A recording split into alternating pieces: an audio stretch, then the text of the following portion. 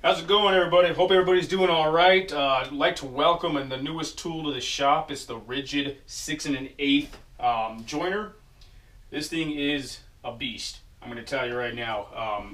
It was worth the extra money and spending rather than just getting a benchtop joiner. The video I put together, not so much of a review, rather than just a nice, fun assembly video for you to enjoy. I looked around the YouTube channels and wanted to see whether or not somebody had some sort of assembly video. There was one that I found, however, the quality of it wasn't so great, and it was a distance away, more of a time lapse rather than anything else. This is just a fun little video I put together of showing how this Ridgid joiner gets assembled. Couple things: it's heavy, very, very heavy. It took 3 guys from Home Depot to load it up on the cart. Took 3 of us to push it onto the bed of the truck. Once I got it home, my dad brought his dolly, basically a very strong one. We were able to pull it off the truck and rolled it into the shop. Once we got to the doorway of the shop, we had to push it all the way in.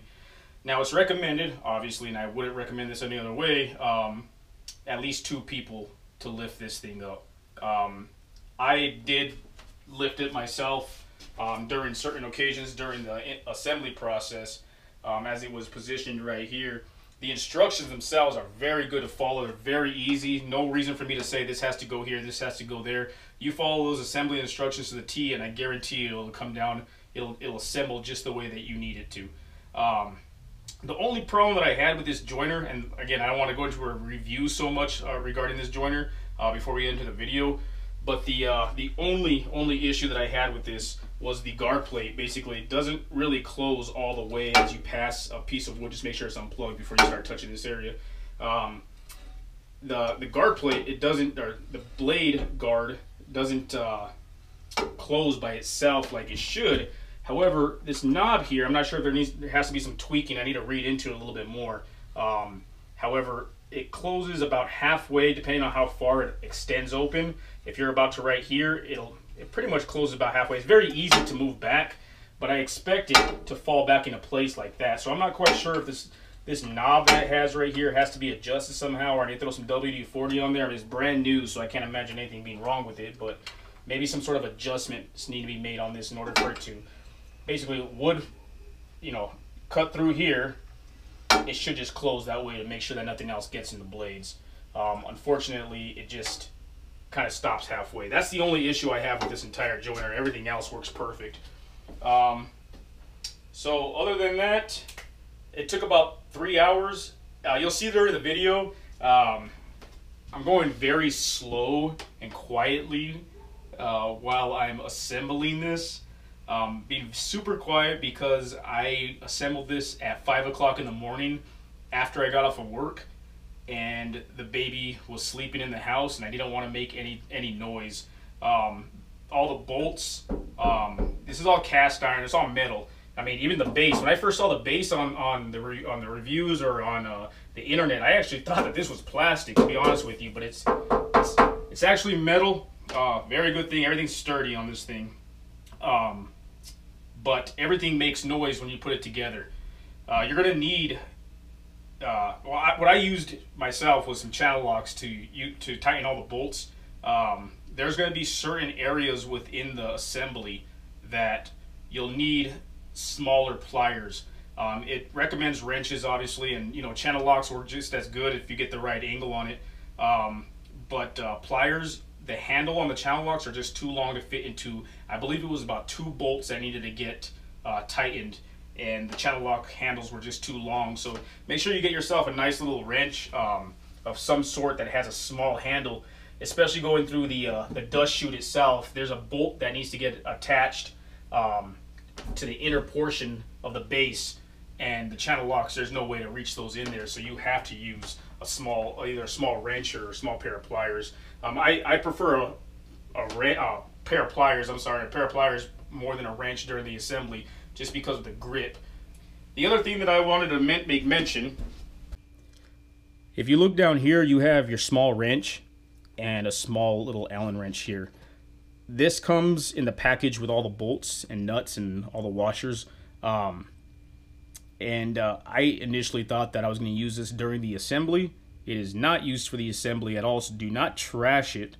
It's actually used to be able to replace the blades, and it does come with a perfect spot for them to fit when not in use, so do not trash those at all. A couple little modifications here that I had to do. This is a 4-inch dust chute, and my dust collection system runs off of a 2.5 inch shop vac, basically. So I had to get some adapters here. This is a 4 to 3. I couldn't find a 4 to 2, so this fits the 4-inch, adapts to a 3-inch, and then within the 3-inch there is a 3-inch piece of piping that also connects this 3-inch to a 2-inch. So if you have the same issues that I have, or you have the same setup in your shop like I do, that's something that you want to think about purchasing. This was all from the plumbing aisle, and it works just as well as anything else.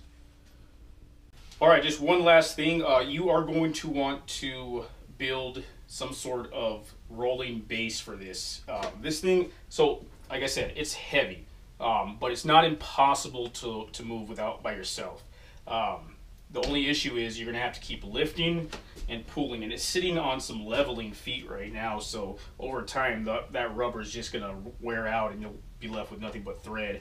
So you do want to go ahead and build yourself a mobile base, depending on where you're putting it. If you have it in a stationary area in your shop that you know that it's not going to move, you don't have to build a base for it. But unfortunately for me, due to the size of my shop, eventually, I mean, when I'm using this for small pieces of wood, I'm not going to have to move it.